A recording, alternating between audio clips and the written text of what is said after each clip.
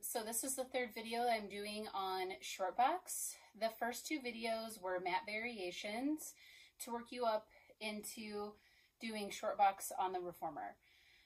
The first video does everything on the mat using the TheraBand.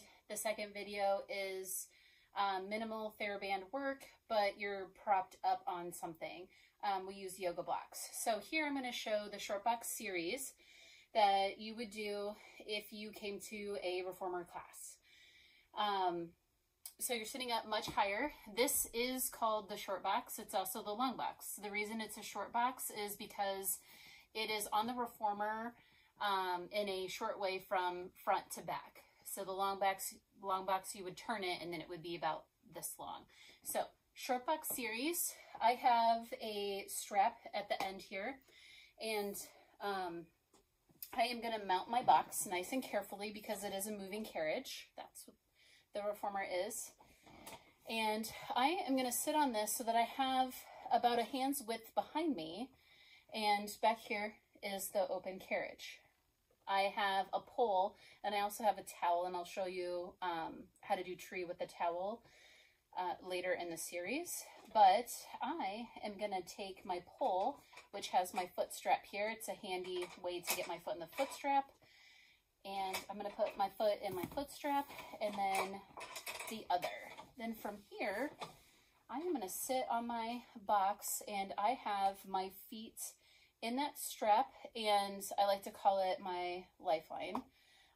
It's what's going to keep me from falling back. So I have to keep my feet flexed.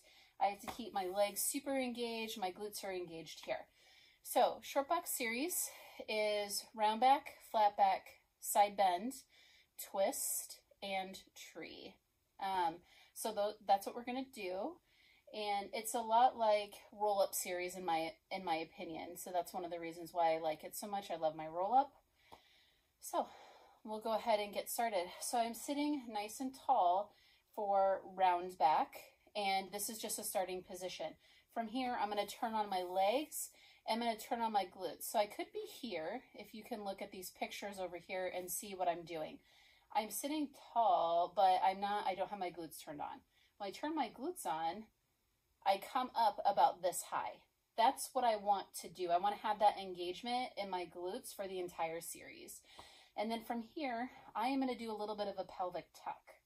And then I'm going to come over so my shoulders are above my hips. And then I'm going to create a little space and bring my head down. And then I'm going to cross my arms here. From here, I'm going to do a roll back. So I'm going to engage my glutes. I'm going to pelvic tuck and round myself back until I'm in a safe spot. And then I'm going to exhale and come forward, pulling belly button to spine. For round back, you can easily come back to here and come forward. As long as you're keeping your glutes engaged and belly button to spine, this is a lot of work. So to go back as far as I was going back here, that's something that you work up to. So little movements, as long as everything is working the way that it's supposed to, and you're focusing on all those areas, that's the whole point of the exercise. So turning on the glutes, pelvic tuck, little space in my chin. I'm going to round myself back and exhale to come forward. The next step, if I wanted to go into it, is I would round all the way back. I'm going to move my hands here, and I'm going to round over into an opening of the shoulders. And then I'm going to come back. I'm going to tuck my chin, tuck my ribs, turn on my glutes, and round myself forward. Now, that's not something that we would normally do in class, but I wanted to at least show it. Next exercise is our flat back. So, always good to get yourself resituated. I'm going to bring my pole out. I can also use a towel or a TheraBand. So, I'm going to use my pole. I'm going to sit nice and tall, just like we did in the other videos. We're sitting nice and tall. Again, I can be here, or I can be here and engage those glutes. So I'm going to engage those glutes. I'm going to bring my arm up until I can lock my shoulders into place and keep my head into alignment. From there, I'm going to do a little bit of a pelvic tuck that turns everything on in my legs, flexing my feet. I'm going to inhale. I'm going to think I'm growing longer as I go back, and then longer, taller as I come forward. So again, I did a little bit of that video, that visual when I'm sitting up here, that I have this string, and as I come back, I'm trying to lift up, keep straight, and then continue to get taller. That's what I'm thinking about the entire time I'm doing this exercise. So I'm gonna lift nice and straight, shoulders are plugged in, glutes are turned on, legs. Inhale as I come back, and exhale as I come forward, trying to get shoulder over hip. Inhale as I go back, and exhale as I come forward. So traditionally you would do 5 of round back, 5 of flat back, and then we're gonna move to our side bend. From here, I am going to get into a position where I can come forward just a little bit. So what I want is my head to be in alignment. I want to sit up nice and tall. So if I can't sit nice and tall here and keep my head in alignment, I need to, so you can see I have trouble getting my head back. I'm going to come forward until I can get my head in alignment. And I'm going to try and stay in this position here. So again, you don't have to have your arms way back here. That's trouble for my shoulder. I'm going to bring it into a place where I can actively pull this bar apart and engage my shoulder blades, my back muscles. So I'm coming forward, keeping my head in alignment. I'm going to inhale and go to the side. So I'm trying to keep in alignment and exhale forward or back to center. Inhale, I'm trying to keep that straight alignment, keeping my opposite hip down, and then inhaling into that side bend and exhaling back. Again, just like I showed on the other video, I want to show you what it kind of looks like. So same thing, if I had a thread here, I'm thinking my head is in alignment. So I am reaching this up and both side waists are lengthening.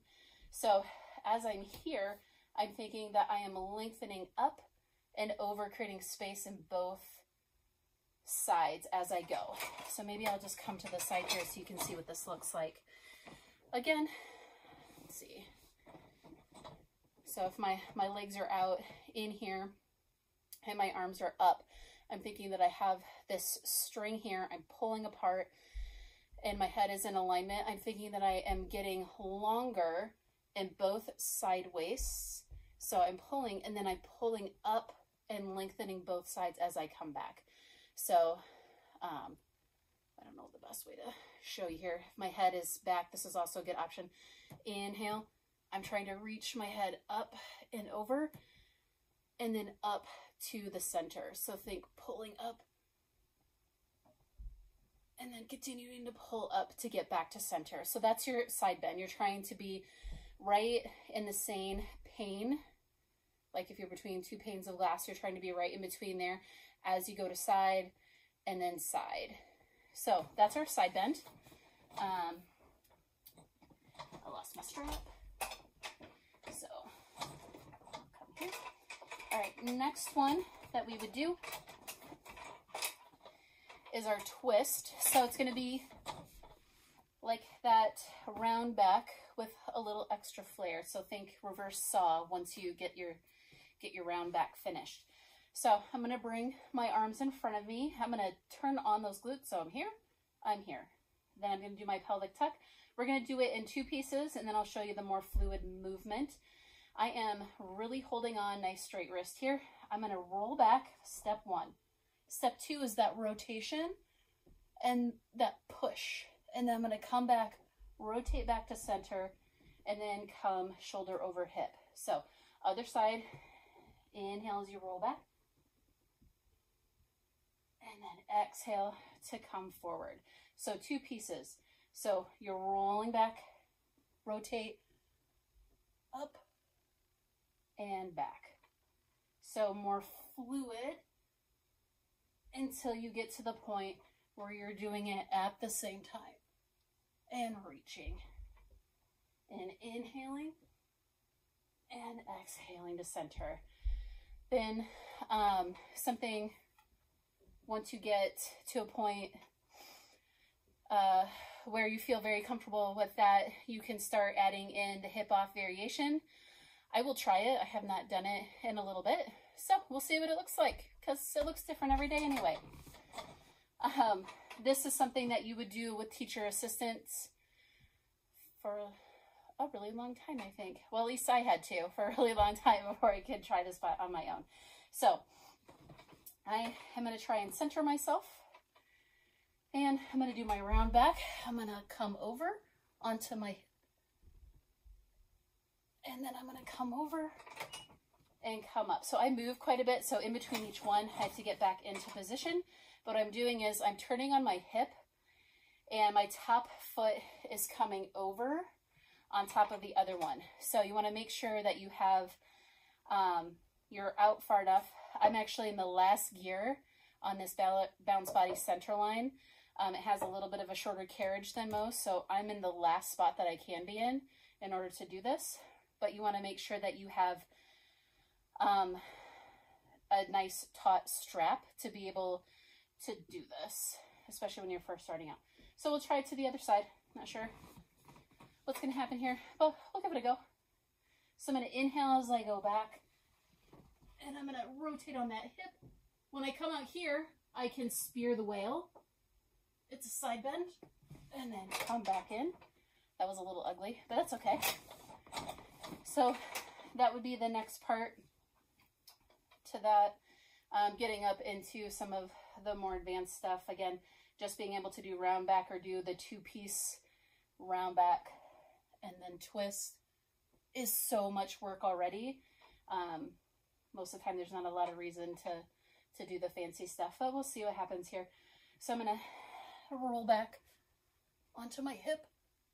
I'm going to side bend, and then I'm going to come all the way over, try and get on that hip. And come up. So not super beautiful, but that is spear the whale, I think, and around the world. So that's that variation. Now we'll go into tree. So beginner tree on the reformer. Here's how I like to teach it if you're a little unsure about going back, even though you can hang on to your leg. Getting a Fletcher towel or a nice strong TheraBand is a good idea. So you want to center those hips just like we did when we were on the mat. If you remember when we did the TheraBand, I held the TheraBand, and then I made sure that my legs and my hips were nice and forward. That's what we're going to do here. I'm going to use this so you can see. So if you have trouble, if you have trouble straightening your leg at all, I recommend using this. This is going to help you so much, and it'll also help stretch you out so that you can get there eventually. So from here, we would do some bend and straighten work. Typically that's what we would do. And then we would do flex and point and some circles. And then we would go into our tree. So I'm going to make sure that my standing leg is really underneath that strap. I'm going to try and make sure my hips are still forward as I round myself back. I'm going to roll myself down. Now, you're not going to roll down this far, but I'm just going to show it. I'm going to tuck my chin and come up. So with the towel, much easier to do that. However, for beginners, or just to kind of test the waters, here's what you should do. Bring your leg up and just round your hips back and hold this position, and then come forward and let your leg down. So what that's going to do is it makes you feel comfortable on the box to give this a try. So to come back up, you just come up and make sure that your shoulder blades are in. You have your towel, and then you can just try rocking back a little bit. So you're pelvic tucking just like you did with your round back, and then come forward, almost like you're doing like a round back and a hinge sort of at the same time. I'm pulling belly button to spine as I come back. And what this is doing is it's really stretching out my hamstring. I have tight hamstrings. And then I'm going to come forward. And then once you feel comfortable there, you can come back, and then maybe you just bring your hands down and pull belly button to spine and hold this position. You're a little bit lower. And then maybe you walk yourself up, and then you bring your leg up. So that's a variation with a towel that you can do. It gives you a little bit more support, and it's safer than not using anything at all. So regular tree, I'll show you that. And then you would switch sides to the other side. I'm trying to think if I should do maybe I'll do the other side, that way I don't have to repeat this after the video's over. All right, so I'm going to get this, right leg is going to be standing in here, and it's going to be nice and strong. From here, I'm going to come up, try and keep shoulder over hip, which I feel like is one of the harder parts. And I am going to kick my leg out straight and come back. So I'm trying to sit nice and straight. I have a little bit of a pelvic tuck going on here, and then I'm just going to point and flex. If you have it in you, I usually have to pull up here to bring your hands up and point and flex. You can do that. Just try and keep your shoulder blades in your back, and try and keep yourself nice and straight. So do a little circle. Then you can bring the leg in and out if you want to. Then from there, we pick it up, and then this is where sometimes I have to straighten my hips, and then you start walking yourself back. So from here, I'm trying to keep my hips in alignment. I'm trying to keep my shoulder blades back. So maybe I just come here and I hold and I stretch. This is more of a stretch than the towel was because, you know, I don't have that extra length. And then maybe I just come up. So think when you were doing round back, you were doing that pelvic tuck and you were rounding yourself back. It's like that, except for your back pretty much stays in a straight line like you did when you were doing your flat back. And try and keep those shoulder blades in. So this is good prep work. And in most cases, this is enough. It's a good stretch. From there, though, you try and keep your leg in position, and then you're going to try walking down that leg. So maybe you only come to here, and then you walk back up. And then you walk back until maybe that very low part of your back hits, and then you come up. So you can do that a couple times, and then you can bring yourself up. What I'm going to do is I'm going to go back all the way. So I'm going to bring my leg all the way back. I'm going to get myself in alignment, and then I'm going to roll myself down. This leg, the standing leg, is really, really using that strap. I'm going to bend and really love this stretch. Now, I'm going to tuck my chin. I'm going to start here, pull my ribs in, and start to walk up. So hard. I'm going to make sure I'm nice and straight, and then I'm going to go back again and reach, tuck my chin, and try and reach out. So I'm trying to reach out. My leg probably doesn't look like it. As I come up, I'm trying to keep my leg in the same spot. I'm sure it's dropping, but I'm also trying to lengthen. And then the stretches that we typically do after tree, same that I showed in the TheraBand, but you can either use your hand, or if you have a circle, you can use it, or you can use the towel, which is great. I'll use the towel here and then kind of show you. So when you're done with one leg, then you can do your stretches. So from here, a box has a handle here. You would bring your leg out to the side and roll yourself back. Now, my foot is still keeping me here, and I am stretching, and then I come up tall, I switch hands, and then I do that spine twist. So I'm actively pulling, trying to sit up nice and tall, look over that shoulder, and then I come back. So you can also then do the figure 4 stretch. That's the last one. If you don't want to use this, or you don't have a ring, it takes a while to get yourself there, but how you would do this is you would hold the bottom of your foot, same leg, same arm, come out. My socks are a little slippery today. You come out, and then come back. Again, that guy right there, that's your lifeline here. I can feel more of a stretch here. I come up, I switch over, so I change hands. I come over, I come up, and I stretch across. So I'm reaching and twisting, trying to stay up nice and tall. And then from there, I bend my knee, and then this is your figure 4 stretch. And that's it. That's kind of a very long video on the Shortbox series and some variations that you can do. Again, if at any time you're worried about being on a reformer and doing Shortbox, I definitely recommend trying the mat variation where you have the TheraBand and then work your way up, sit on a couple of yoga blocks, maybe throw in the TheraBand, and then you can always try it here.